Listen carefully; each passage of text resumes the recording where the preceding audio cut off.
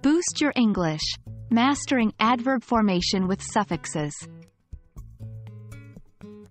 Hello, English language learners.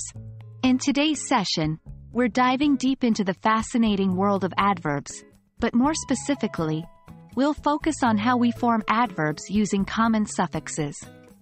If you've been finding this area a bit tricky, don't worry, by the end of this video, you'll be much more confident. Let's get started. Before we delve into our practice exercises, let's do a quick recap. A suffix is a letter or group of letters added at the end of a word to change its meaning. In English, we often use suffixes to change adjectives into adverbs.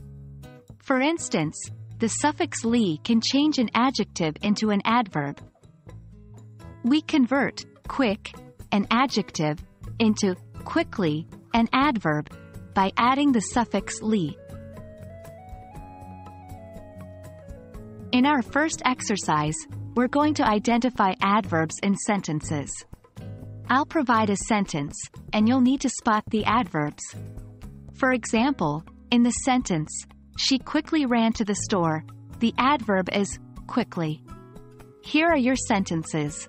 1. He answered the question correctly. 2. She sings beautifully. 3. The dog barks loudly. Take your time. Pause the video if you need more time, and when you're ready, resume the video for the answers. Now, let's form some adverbs. I'll give you an adjective, and your task is to add the appropriate suffix to turn it into an adverb. Here are the adjectives. 1. Happy. 2. Tough. 3. Extreme.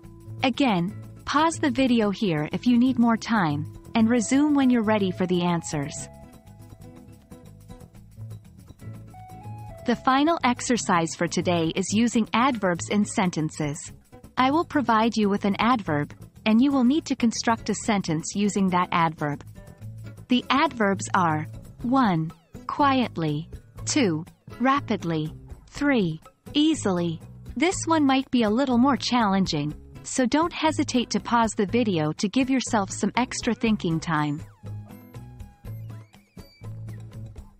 Well done for working through those exercises.